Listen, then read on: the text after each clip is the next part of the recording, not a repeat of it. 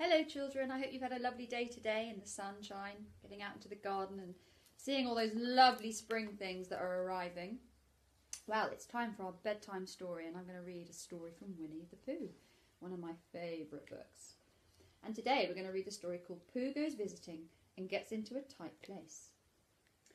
Edward Bear, known to his friends as Winnie the Pooh, or Pooh for short, was walking through the forest one day, humming proudly to himself. He had made up a little hum that very morning as he was doing his stoutness exercises in front of the glass. Tra-la-la-la-la, as he stretched up as high as he could go, and then tra-la-la-la-la, oh help, as he tried to reach his toes. After breakfast he had said it over and over to himself until he had learnt it off by heart, and now he was humming it right through properly. It went like this. Tra-la-la-la-la, tra-la-la-la-la, tra-la-la-la-la, tra-la-la-la-la, rum-tum tiddly-um-num, tiddle-little-little, tiddle-little-little, rum-tum tiddly-um. It's a little bit crazy, isn't it? Well, he was humming this hum to himself and walking gaily along, wondering what everybody else was doing and what it felt like being somebody else, when suddenly he came to a sandy bank, and in the bank was a large hole. And there's a lovely picture of him walking along, which I think you can see just here. There's Pooh. Can you see? Aha, said Pooh. If I know anything about anything, that hole means rabbit, he said. And rabbit means company. And company means food and listening to me humming and such like. So he bent down, put his head into the hole and called out, Is anybody at home? There was a sudden scuffling noise from inside the hole, and then silence. What I said was, Is anybody at home? Called out Pooh very loudly. No, said a voice, and then added, You needn't shout so loud. I heard you quite well the first time. Bother, said Pooh. Isn't there anybody here at all? Nobody. Winnie the Pooh took his head out of the hole and thought for a little, and he thought to himself, There must be somebody there, because somebody must have said nobody. So he put his head back in the hole and said, Hello, Rabbit. Isn't that you? No, said Rabbit, in a different sort of voice this time. But isn't that Rabbit's voice? I don't think so, said Rabbit. It isn't meant to be. Oh, said Pooh. He took his head out of the hole and had another think, and then he put it back and said, Well, could you very kindly tell me where Rabbit is? He's gone to see his friend Pooh Bear, who is a great friend of his. But this is me, said Bear, very much surprised. What sort of me? Pooh Bear. Are you sure? Said Rabbit, still more surprised. Quite sure, said Pooh. Oh, well then, come in. So Pooh pushed and pushed and pushed his way through the hole, and at last he got in. You were quite right, said Rabbit, looking at him all over. It is you. Glad to see you. There's a lovely picture of Rabbit. There we are, just saying hello to Pooh. Who do you think it was? Who did you think it was? Well, I wasn't sure. You know how it is in the forest. One can't have anybody coming into one's house. One has to be careful. What about a mouthful of something? Said Rabbit. Pooh always liked a little something at 11 o'clock in the morning, and he was very glad to see Rabbit getting out the plates and mugs.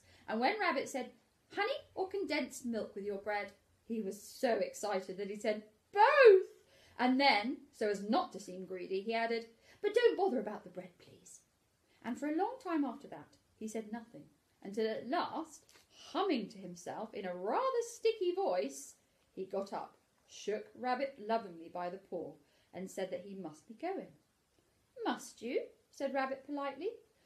Well, said Pooh, I could stay a little longer, if you and he tried very hard to look in the direction of the larder.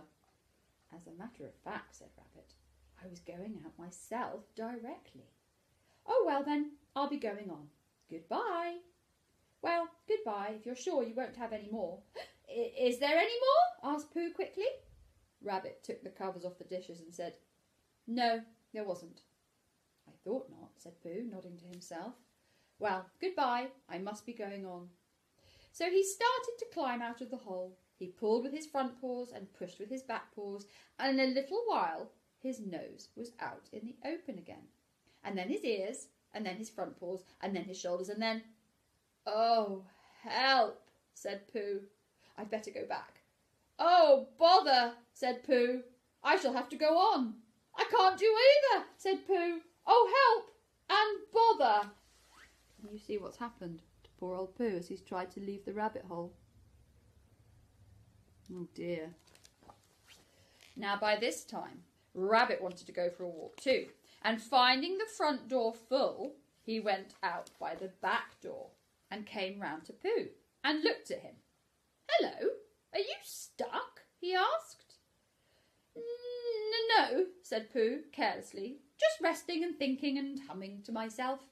Here, give us a paw." Pooh Bear stretched out a paw, and Rabbit pulled and pulled and pulled. "Ow!" cried Pooh. "You're hurting." "The fact is," said Rabbit, "you're stuck."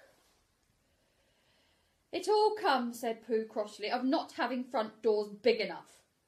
"It all comes," said Rabbit sternly, "of eating too much."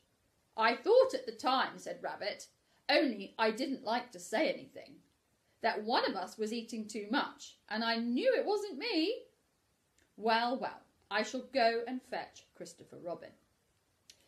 Christopher Robin lived at the other end of the forest, and when he came back with Rabbit and saw the front half of Pooh, he said, "Silly old bear," in such a loving voice that everybody felt quite hopeful again. And there's a picture of Pooh Bear, just sticking out. Can you see him?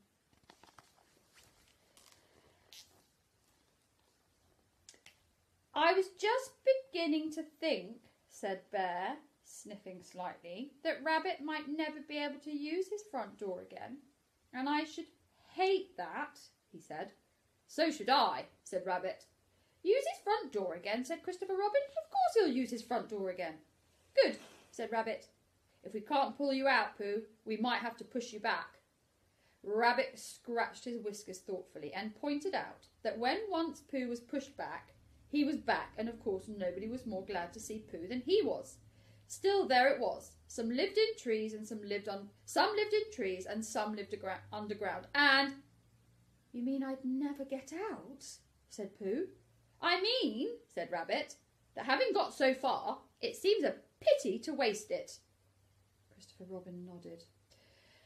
"Then there's only one thing to be done," he said. "We shall have to wait for you to get thin again." "How long does getting thin take?" "Well, about a week, I should think," said Christopher Robin. "But I can't stay here for a week," said Pooh. "You can stay here all right, silly old bear. It's getting you out which is so difficult." "We'll read to you," said Rabbit cheerfully. "And I hope it won't snow," he added. "And I say, old fellow, you're taking up a good deal of room in my house. Do you mind if I use your back legs as a towel horse? Because, I mean, there they are doing nothing, and it would be very convenient just to hang the towels on him."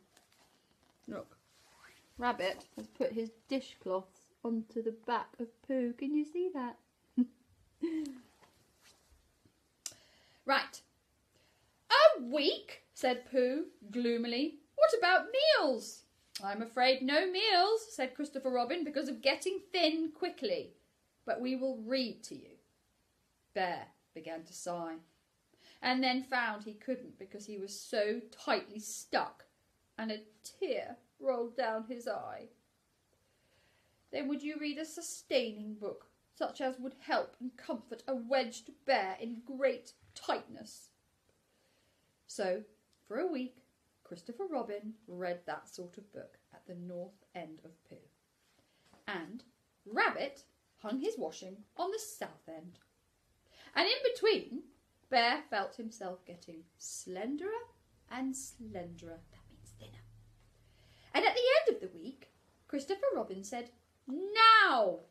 So he took hold of Pooh's front paws, and Rabbit took hold of Christopher Robin, and all Rabbit's friends and relations took hold of Rabbit, and they all pulled together. And for a long time, Pooh only said, "Ow!" Can you see them all pulling? Poor old Pooh. Big line of them, all helping. And he said, "Oh," and "ow," and then all of a sudden he said, "Pop!" just as if a cork were coming out of a bottle. And Christopher Robin and Rabbit and all Rabbit's friends and relations went head over heels backwards. And on the top of them came Winnie the Pooh. At last he was free. So with a nod of thanks to his friends, he went on with his walk through the forest, humming proudly to himself. But Christopher Robin looked after him lovingly and said to himself, "Silly old bear." Wow, lucky they got him out. A whole week stuck in a hole in the woods. Must have been very hard, poor old Pooh. I hope you enjoyed the story tonight, and I hope you have a lovely, lovely sleep. And hopefully I'll see you all tomorrow for another story. Night, night.